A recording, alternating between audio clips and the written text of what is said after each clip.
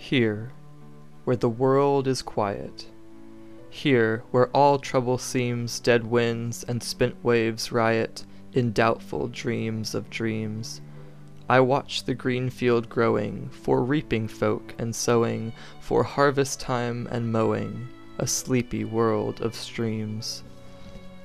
I am tired of tears and laughter, of men that laugh and weep, of what may come hereafter, for men that sow to reap.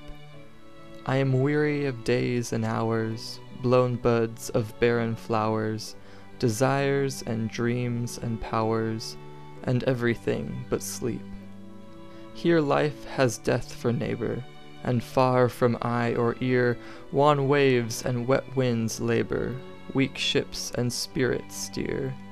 They drive adrift and wither, they wot not who make thither, but no such winds blow hither, and no such things grow here.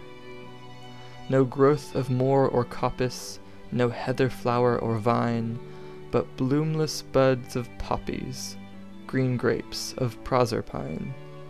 Pale beds of blowing rushes, where no leaf blooms or blushes, save this whereout she crushes for dead men deadly wine. Pale without name or number, in fruitless fields of corn, they bow themselves and slumber all night till light is born. And like a soul belated, in hell and heaven unmated, by cloud and mist abated, comes out of darkness morn. Though one were strong as seven, he too with death shall dwell, nor wake with wings in heaven, nor weep for pains in hell. Though one were fair as roses, his beauty clouds and closes, and well though love reposes, in the end it is not well. Pale beyond porch and portal, crowned with calm leaves she stands, who gathers all things mortal with cold immortal hands. Her languid lips are sweeter than love's who fears to greet her, to men that mix and meet her, for many times and lands. She waits for each and other, she waits for all men born, forgets the earth her mother, the life of fruits and corn, and spring and seed and swallow take wing for her and follow, where summer song rings hollow, and flowers are put to scorn. There go the loves that wither, the old loves with wearier wings, and all dead years draw thither, and all disastrous things.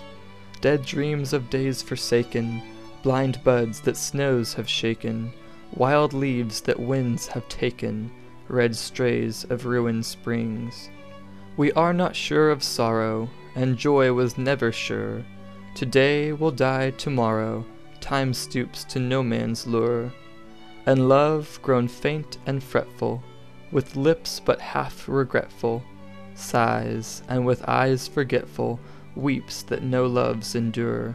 From too much love of living, from hope and fear set free, we thank with brief thanksgiving, whatever gods may be, that no life lives forever, that dead men rise up never, that even the weariest river winds somewhere safe to sea.